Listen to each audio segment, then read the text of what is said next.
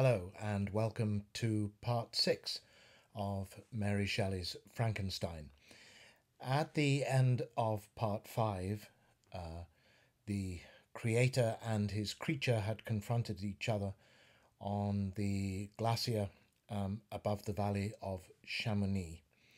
And angry words had been exchanged, and the monster had a proposition to make to Frankenstein. But first, he wanted Victor to hear his story, to hear what had happened to him since the night of his creation, and since he had fled Victor's bedchamber in Ingolstadt. And reluctantly, Frankenstein had agreed to go and hear his tale, which is lucky for us, so that we get to hear it too. And so the two have gone up into the mountains to a hut that the monster has been using as a hideaway with a fire, and they're going to gather round the fire, the two of them, while the monster tells Frankenstein his story, and we're going to go into the hut with them and eavesdrop on the tale. There are, by the way, some thunderstorms rolling around this area as I'm recording, so we may get some additional sound effects thrown in if we're lucky. This is part 6 of Frankenstein by Mary Shelley.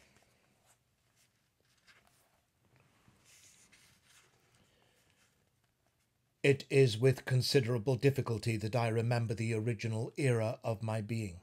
All the events of that period appear confused and indistinct. A strange multiplicity of sensations seized me, and I saw, felt, heard, and smelt at the same time, and it was indeed a long time before I learned to distinguish between the operations of my various senses. By degrees, I remember, a stronger light pressed upon my nerves, so that I was obliged to shut my eyes. Darkness then came over me and troubled me, but hardly had I felt this when, by opening my eyes, as I now suppose, the light poured in upon me again. I walked, and, I believe, descended, but I presently found a great alteration in my sensations. Before, dark and opaque bodies had surrounded me, impervious to my touch or sight, but I now found that I could wander on at liberty with no obstacles which I could not either surmount or avoid. The light became more and more oppressive to me, and the heat wearying me as I walked, I sought a place where I could receive shade. This was the forest near Ingolstadt, and here I lay by the side of a brook, resting from my fatigue, until I felt tormented by hunger and thirst. This roused me from my nearly dormant state, and I ate some berries which I found hanging on the trees or lying on the ground. I slaked my thirst at the brook, and then, lying down, was overcome by sleep. It was dark when I awoke. I felt cold also, and half frightened, as it were, instinctively, finding myself so desolate. Before I had quitted your apartment, on a sensation of cold, I had covered myself with some clothes, but these were insufficient to secure me from the dews of night. I was a poor, helpless, miserable wretch. I knew and could distinguish nothing, but feeling pain invade me on all sides, I sat down and wept. Soon a gentle light stole over the heavens and gave me a sensation of pleasure. I started up and beheld a radiant form rise from among the trees. I gazed with a kind of wonder. It moved slowly, but it enlightened my path, and I again went out in search of berries. I was still cold when, under one of the trees, I found a huge cloak with which I covered myself, and sat down upon the ground. No distinct ideas occupied my mind. All was confused. I felt light and hunger and thirst and darkness. Innumerable sounds rang in my ears, and on all sides various scents saluted me. The only object that I could distinguish was the bright moon, and I fixed my eyes on that with pleasure. Several changes of day and night passed, and the orb of night had greatly lessened, when I began to distinguish my sensations from each other. I gradually saw plainly the clear stream that supplied me with drink, and the trees that shaded me with their foliage. I was delighted when I first discovered that a pleasant sound which often saluted my ears proceeded from the throats of the little winged animals who had often intercepted the light from my eyes. I began also to observe with greater accuracy the forms that surrounded me, and to perceive the boundaries of the radiant roof of light which canopied me. Sometimes I tried to imitate the pleasant songs of the birds, but was unable. Sometimes I wished to express my sensations in my own mode, but the uncouth and inarticulate sounds which broke from me frightened me into silence again. The moon had disappeared from the night, and again with a lessened form showed itself while I still remained in the forest. My sensations had by this time become distinct, and my mind received every day additional ideas. My eyes became accustomed to the light, and to perceive objects in their right forms. I distinguished the insect from the herb, and by degrees one herb from another. I found that the sparrow uttered none but harsh notes, whilst those of the blackbird and thrush were sweet and enticing. One day, when I was oppressed by cold, I found a fire which had been left by some wandering beggars, and was overcome with delight at the warmth I experienced from it. In my joy I thrust my hand into the live embers, but quickly drew it out again with a cry of pain. How strange, I thought, that the same cause should produce such opposite effects. I examined the materials of the fire, and to my joy found it to be composed of wood. I quickly collected some branches, but they were wet and would not burn. I was pained at this, and sat still, watching the operation of the fire. The wet wood which I had placed near the heat dried, and itself became inflamed. I reflected on this, and by touching the various branches I discovered the cause, and busied myself in collecting a great quantity of wood, that I might dry it and have a plentiful supply of fire. When night came on and brought sleep with it, I was in the greatest fear lest my fire should be extinguished. I covered it carefully with dry wood and leaves, and placed wet branches upon it, and then, spreading my cloak, I lay on the ground and sunk into sleep. It was morning when I awoke, and my first care was to visit the fire. I uncovered it, and a gentle breeze quickly fanned it into a flame. I observed this also, and contrived a fan of branches, which roused the embers when they were nearly extinguished. When night came again, I found with pleasure that the fire gave light as well as heat, and that the discovery of this element was useful to me in my food, for I found some of the offals that the travellers had left had been roasted, and tasted much more savoury than the berries I gathered from the trees. I tried, therefore, to dress my food in the same manner, placing it on the live embers, and I found that the berries were spoiled by this operation, and the nuts and roots much improved. Food, however, became scarce, and I often spent the whole day searching in vain for a few acorns to assuage the pangs of hunger.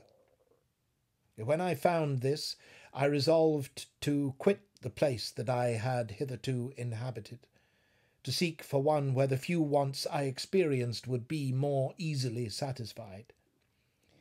In this emigration, I exceedingly lamented the loss of the fire which I had obtained through accident, and knew not how to reproduce it.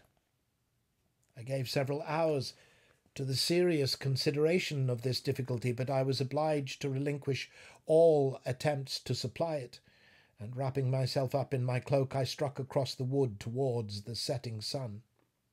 I passed 3 days in these rambles, and at length discovered the open country. A great fall of snow had taken place the night before, and the fields were of one uniform white. The appearance was disconsolate, and I found my feet chilled by the cold damp outside that covered the ground.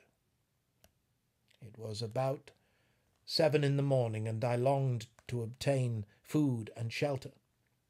At length I perceived a small hut on a rising ground, which had doubtless been built for the convenience of some shepherd. This was a new sight to me, and I examined the structure with great curiosity. Finding the door open, I entered. An old man sat in it, near a fire over which he was preparing his breakfast. He turned on hearing a noise, and perceiving me, shrieked loudly, and quitting the hut, ran across the fields with a speed of which his debilitated form hardly appeared capable. His appearance, different from any I had ever before seen, and his flight somewhat surprised me, but I was enchanted by the appearance of the hut. Here the snow and rain could not penetrate. The ground was dry, and it presented to me then as exquisite and divine a retreat as pandemonium appeared to the demons of hell after their sufferings in the lake of fire. I greedily devoured the remnants of the shepherd's breakfast, which consisted of bread, cheese, milk, and wine. The latter, however, I did not like. Then, overcome by fatigue, I lay down among some straw and fell asleep. It was noon when I awoke, and allured by the warmth of the sun which shone brightly on the white ground, I determined to recommence my travels, and depositing the remains of the peasant's breakfast in a wallet I found, I proceeded across the fields for several hours, until at sunset I arrived at a village.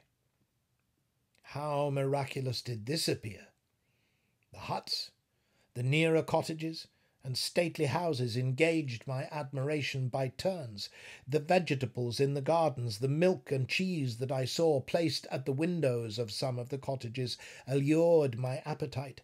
One of the best of these I entered, but I had hardly placed my foot within the door before the children shrieked, and one of the women fainted. The whole village was roused.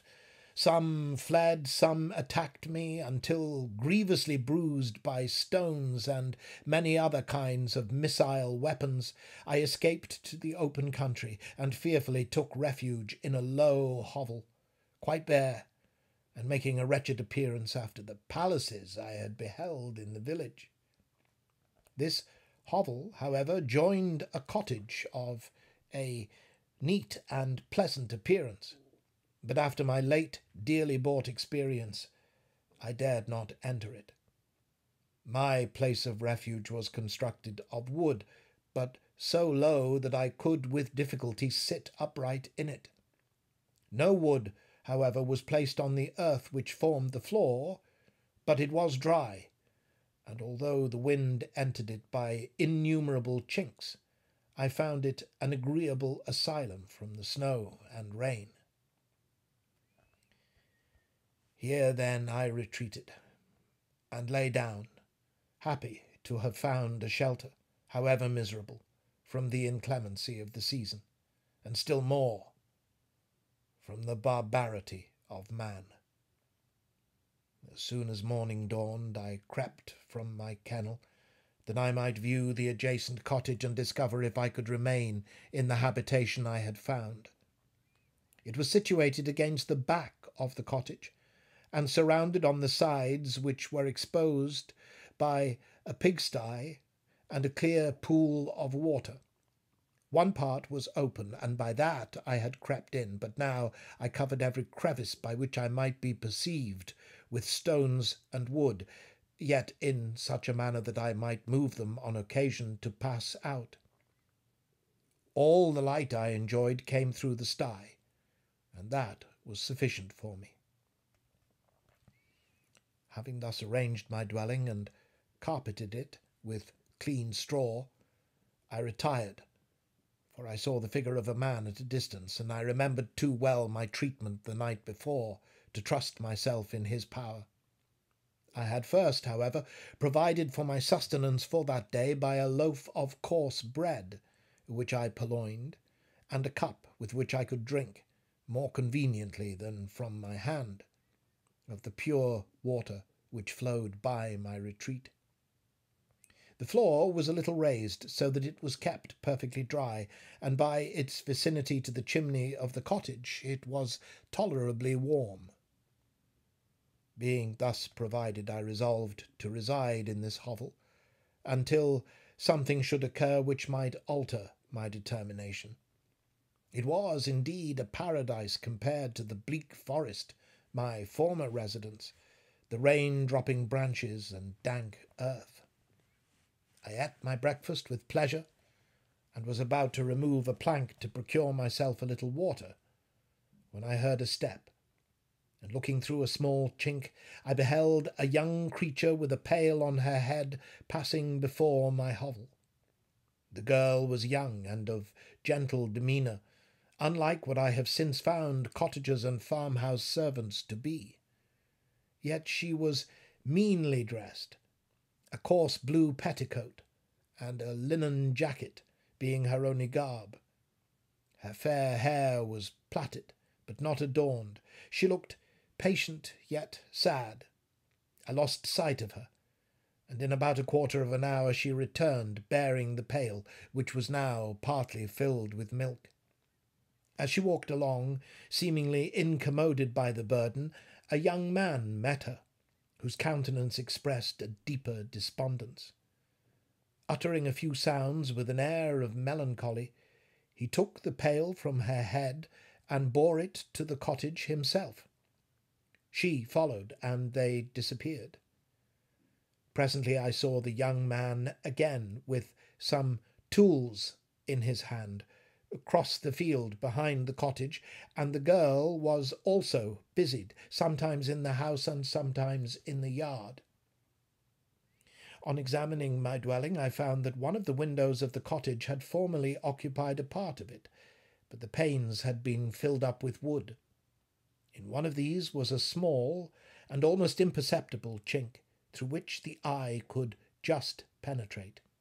Through this crevice a small room was visible, whitewashed and clean, but very bare of furniture. In one corner, near a small fire, sat an old man, leaning his head on his hands in a disconsolate attitude. The young girl was occupied in arranging the cottage, but presently she took something out of a drawer, which employed her hands, and she sat down beside the old man, who, taking up an instrument, began to play and to produce sounds sweeter than the voice of the thrush or the nightingale. It was a lovely sight, even to me, poor wretch, who had never beheld aught beautiful before. The silver hair and benevolent countenance of the aged cottager won my reverence, while the gentle manners of the girl enticed my love. He played a sweet, mournful air, which I perceived drew tears from the eyes of his amiable companion, of which the old man took no notice, until she sobbed audibly. He then pronounced a few sounds, and the fair creature, leaving her work, knelt at his feet. He raised her, and smiled with such kindness and affection that I felt sensations of a peculiar and overpowering nature. They were a mixture of pain and pleasure, such as I had never before experienced, either from hunger or cold, warmth or food, and I withdrew from the window, unable to bear these emotions. Soon after this the young man returned, bearing on his shoulders a load of wood. The girl met him at the door, helped to relieve him of his burden, and taking some of the fuel into the cottage, placed it on the fire. And then she and the youth went apart into a nook of the cottage, and he showed her a large loaf and a piece of cheese. She seemed pleased and went into the garden for some roots and plants, which she placed in water and then upon the fire. She afterwards continued her work, whilst the young man went into the garden and appeared busily employed in digging and pulling up roots.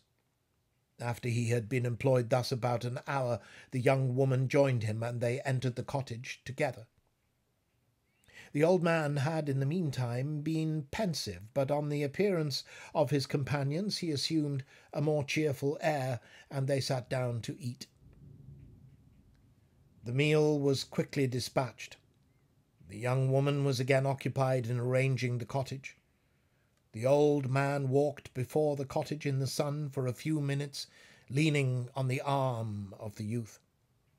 Nothing could exceed in beauty the contrast between these two excellent creatures.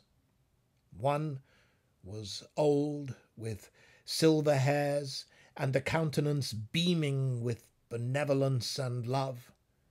The younger was slight and graceful in his figure, and his features were moulded with the finest symmetry, yet his eyes and attitude expressed the utmost sadness and despondency. The old man returned to the cottage, and the youth, with tools different from those he had used in the morning, directed his steps across the field. Night quickly shut in. But to my extreme wonder I found that the cottagers had a means of prolonging light by the use of tapers, and was delighted to find that the setting of the sun did not put an end to the pleasure I experienced in watching my human neighbours. In the evening, the young girl and her companion were employed in various occupations which I did not understand, and the old man again took up the instrument which produced the divine sounds that had enchanted me in the morning. So soon as he had finished, the youth began, not to play, but to utter sounds that were monotonous, and neither resembling the harmony of the old man's instrument nor the songs of the birds. I since found that he read aloud, but at that time I knew nothing of the science of words or letters. The family, after having been thus occupied for a short time, extinguished their lights and retired, as I conjectured, to rest.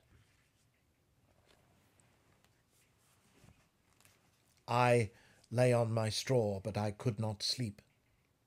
I thought of the occurrences of the day. What chiefly struck me was the gentle manners of these people, and I longed to join them, but dared not. I remembered too well the treatment I had suffered the night before from the barbarous villagers, and resolved, whatever course of conduct I might hereafter think it right to pursue, that for the present I would remain quietly in my hovel, watching and endeavouring to discover the motives which influenced their actions. The cottagers arose the next morning before the sun. The young woman arranged the cottage and prepared the food, and the youth departed after the first meal. This day was passed in the same routine as that which preceded it. The young man was constantly employed out of doors, and the girl in various laborious occupations within. The old man, whom I soon perceived to be blind, employed his leisure hours on his instrument or in contemplation. Nothing could exceed the love and respect which the younger cottagers exhibited towards their venerable companion. They performed towards him every little office of affection and duty with gentleness, and he rewarded them by his benevolent smiles. They were not entirely happy. The young man and his companion often went apart and appeared to weep. I saw no cause for their unhappiness, but I was deeply affected by it. If such lovely creatures were miserable, it was less strange that I, an imperfect and solitary being, should be wretched. Yet, why were these gentle beings unhappy? They possessed a delightful house, for such it was in my eyes, and every luxury. They had a fire to warm them when chill, and delicious viands when hungry. They were dressed in excellent clothes, and still more, they enjoyed one another's company and speech, interchanging each day looks of affection and kindness. What did their tears imply? Did they really express pain? I was at first unable to solve these questions, but perpetual attention and time explained to me many appearances which were at first enigmatic. A considerable period elapsed before I discovered one of the causes of the uneasiness of this amiable family. It was poverty, and they suffered that evil in a very distressing degree. Their nourishment consisted entirely of the vegetables of their garden and the milk of one cow, which gave very little during the winter, when its masters could scarcely procure food to support it. They often, I believe, suffered the pangs of hunger very poignantly, especially the two younger cottagers, for several times they placed food before the old man when they reserved none for themselves. This trait of kindness moved me sensibly. I had been accustomed during the night to steal a part of their store for my own consumption. But when I found that in doing this I inflicted pain on the cottagers, I abstained, and satisfied myself with berries, nuts, and roots which I gathered from a neighbouring wood. I discovered also another means through which I was enabled to assist their labours. I found that the youth spent a great part of each day in collecting wood for the family fire, and during the night I often took his tools, the use of which I quickly discovered, and brought home firing sufficient for the consumption of several days. I remember the first time that I did this. The young woman, when she opened the door in the morning, appeared greatly astonished on seeing a great pile of wood on the outside. She uttered some words in a loud voice, and the youth joined her, who also expressed surprise. I observed with pleasure that he did not go to the forest that day, but spent it in repairing the cottage and cultivating the garden. By degrees, I made a discovery of still greater moment. I found that these people possessed a method of communicating their experience and feelings to one another by articulate sounds. I perceived that the words they spoke sometimes produced pleasure or pain, smiles or sadness in the minds and countenances of the hearers. This was indeed a godlike science, and I ardently desired to become acquainted with it. But I was baffled in every attempt I made for this purpose. Their pronunciation was quick, and the words they uttered not having any apparent connection with visible objects, I was unable to discover any clue by which I could unravel the mystery of their reference. By great application, however, and after having remained during the space of several revolutions of the moon in my hovel, I discovered the names that were given to some of the most familiar objects of discourse. I learned and applied the words fire, milk, bread, and wood.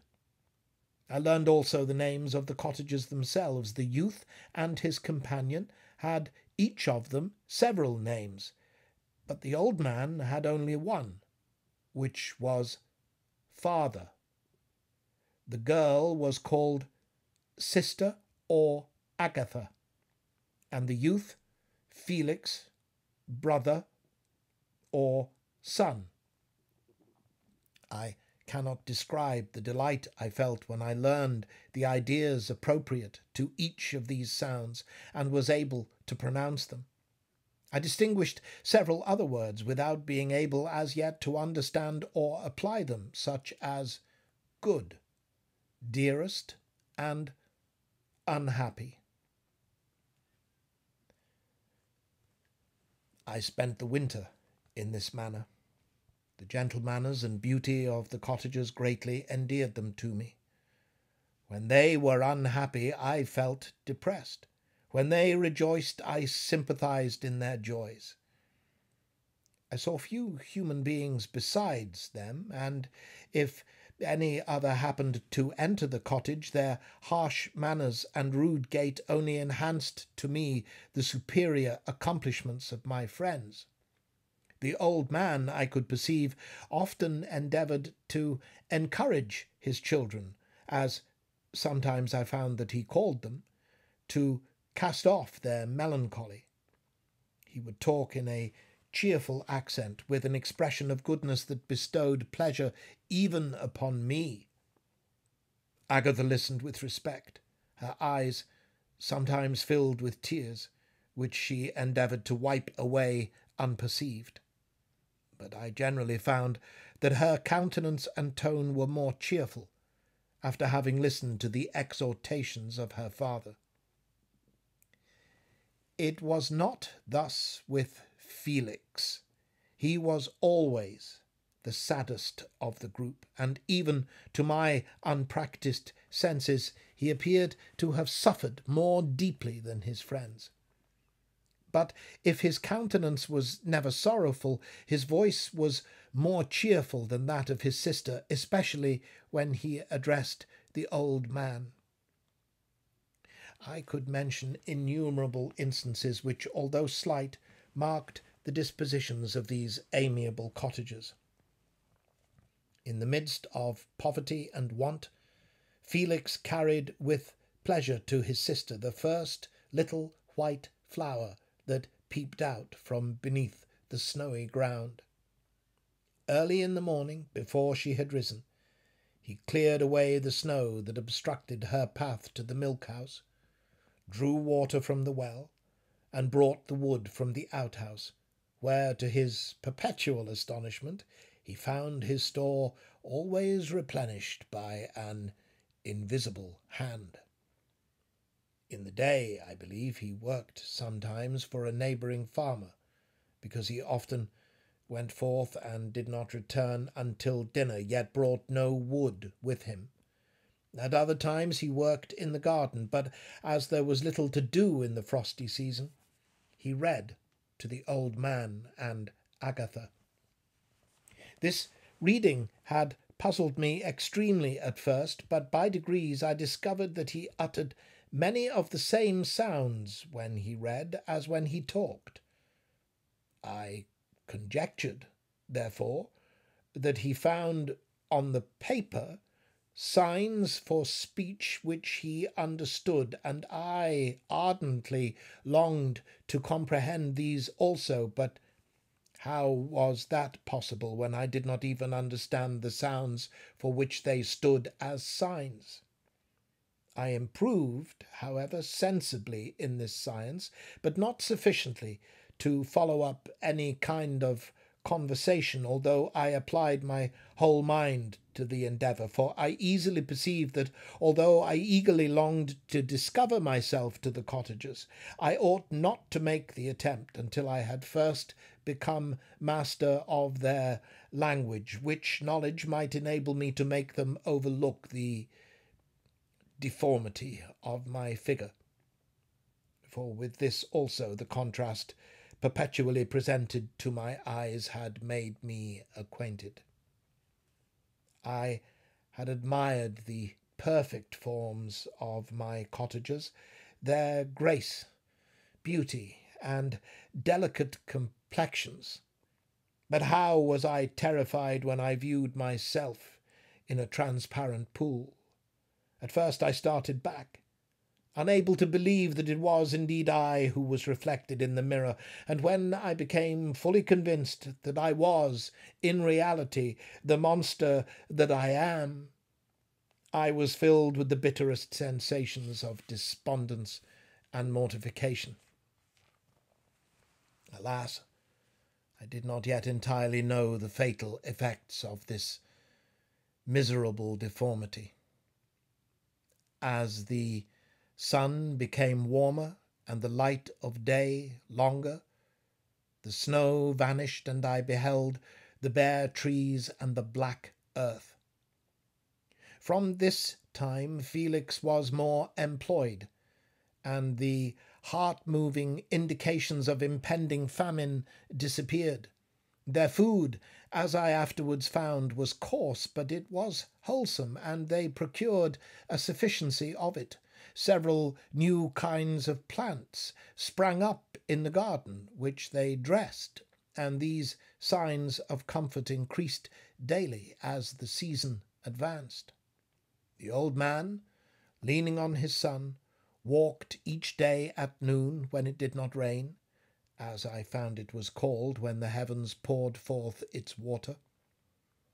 This frequently took place, but a high wind quickly dried the earth, and the season became far more pleasant than it had been. My mode of life in my hovel was uniform. During the morning I attended the motions of the cottagers, and when they were dispersed in various occupations, I slept. The remainder of the day was spent in observing my friends. When they had retired to rest, if there was any moon or the night was starlight, I went into the woods and collected my own food and fuel for the cottage. When I returned, as often as it was necessary, I cleared their path from the snow and performed those offices that I had seen done by Felix. I afterwards found that these labours, performed by an invisible hand, greatly astonished them, and once or twice I heard them on these occasions utter the words, "Good spirit," "wonderful," but I did not then understand the signification of these terms. My thoughts now became more active, and I longed to discover the motives and feelings of these lovely creatures. I was inquisitive to know why Felix appeared so miserable and Agatha so sad. I thought, foolish wretch, that it might be in my power to restore happiness to these deserving people. When I slept or was absent, the forms of the venerable blind father, the gentle Agatha, and the excellent Felix flitted before me. I looked upon them as superior beings, who would be the arbiters of my future destiny. I formed in my imagination 1,000 pictures of presenting myself to them and their reception of me. I imagined that they would be disgusted until, by my gentle demeanour and conciliating words, I should first win their favour and afterwards their love. These thoughts exhilarated me and led me to apply with fresh ardour to the acquiring the art of language. My organs were indeed harsh, but supple, and although my voice was very unlike the soft music of their tones, yet I pronounced such words as I understood with tolerable ease. It was as the ass and the lapdog, yet surely the gentle ass, whose intentions were affectionate although his manners were rude, deserved better treatment than blows and execration. The pleasant showers and genial warmth of spring greatly altered the aspect of the earth. Men who before this change seemed to have been hid in caves dispersed themselves and were employed in various arts of cultivation. The birds sang in more cheerful notes, and the leaves began to bud forth on the trees.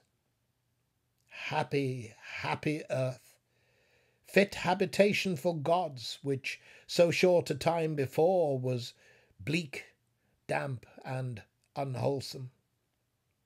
My spirits were elevated by the enchanting appearance of nature. The past was blotted from my memory. The present was tranquil, and the future gilded by bright rays of hope and anticipations of joy.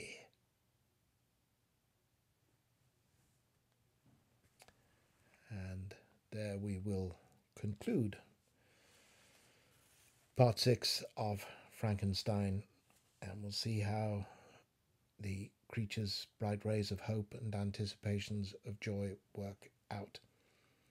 We're about halfway through the novel at this point, halfway through my adaptation of it, and we'll pick it up next time with part 7. So with thanks to Mother Nature for noises off, I hope you enjoyed it. I hope you'll join me again next time, and in the meantime, thank you for watching and thank you for listening.